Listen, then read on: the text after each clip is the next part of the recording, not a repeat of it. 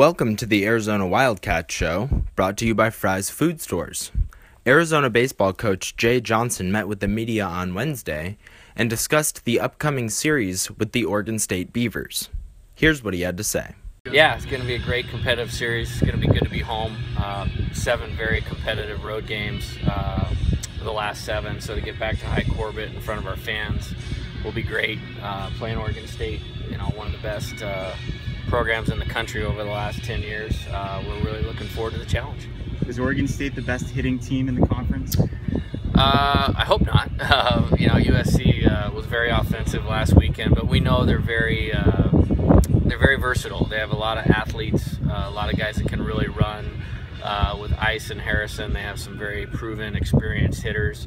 So it's a very well-balanced offense that presents a lot of problems, and so we're going to have to pitch well and play defense.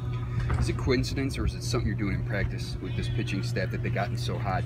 3 out of the 4 last week's the pitchers of the week. Well, I think it's awesome. I think it's a tribute to a couple things. It's been a very deliberate work ethic from when we showed up here in August in terms of their throwing program, their strength and conditioning, and then just some improvement on a daily basis. Our pitching coach, Dave Lawn, does a great job. And we have some talented guys that just kind of needed to tap into their strengths. I feel like we've done that, and I feel like we're starting to see some of the fruits of that labor now. You're speculating it's like 3 or 4 big league arms. You ever sit back and maybe think that?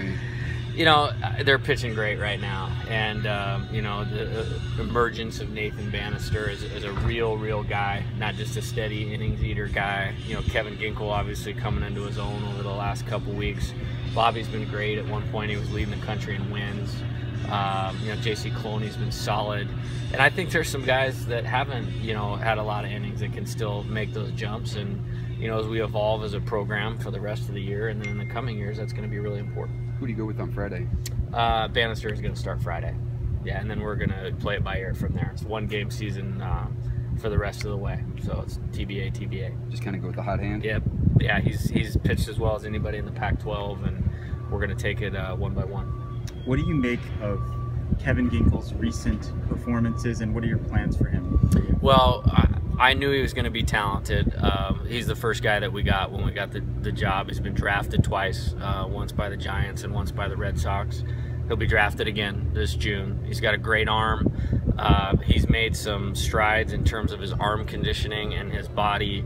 The fastball command up at ASU was spectacular. I think he got through that complete game in 90 pitches, which allowed us to use him on Saturday. He came into the game, and I think on the second pitch got a double play, and through 3 innings it kept us, or 2 2/3, it kept us in that game, and he's going to be a big part of what we're doing the last 4 weeks here. Having guys like him and Bobby who can start or relieve, how does that benefit you as a team? Well, it's my favorite kind of pitcher, and when you focus on one game at a time and what's in front of you and not look ahead, those guys are really valuable because they can get you off to a good start or set the tone, and they can come in at the tipping points of every game and get you out of some trouble if you need to. And both those guys have done that, particularly over the last 3 or 4 weeks, and we're going to need them to continue to do that. How would you describe this current Pac-12 race? You guys are right there, and Oregon State's just sitting right above you there. Yeah, it's every team could go into an NCAA regional and be fine and possibly come out and win it.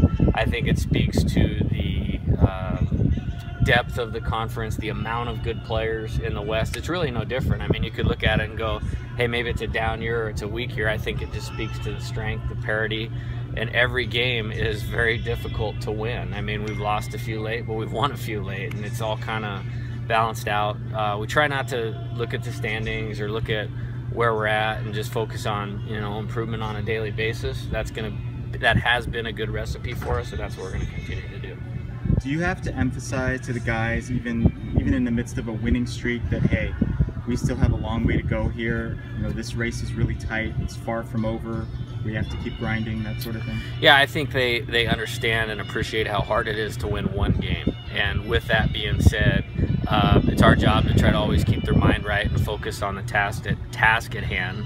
But because they've done that and had some success, I think they've bought into that really well. And if we don't play well or we don't win on a particular game, it's not because of their effort or their approach or their attitude. It's because we're playing really good opponents. I mean, we're going to end this year with like 33 of our 56 games are going to be against top 100 RPI teams. And we've been successful in those games so far. So you just got to keep going and get better today.